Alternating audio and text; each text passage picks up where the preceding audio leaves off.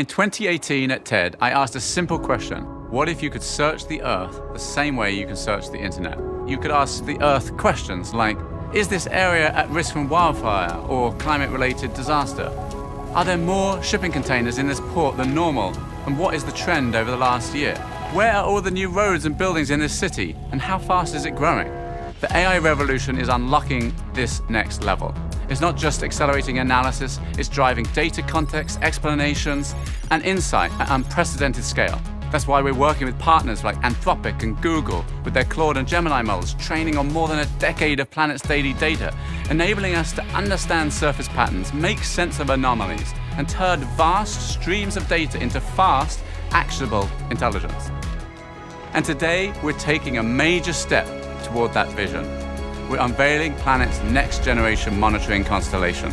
We're calling these satellites Owls. They've got big eyes and they're wise. We'll still have a near daily scan, but we're moving from 3-meter resolution to 1-meter resolution. And these satellites aren't just sharper, they're smarter. Each carries on board the latest GPU processors from NVIDIA to do AI processing in orbit. And with the agile aerospace methodology that Planet pioneered here in this lab, we can mass manufacture them and we can continuously improve them.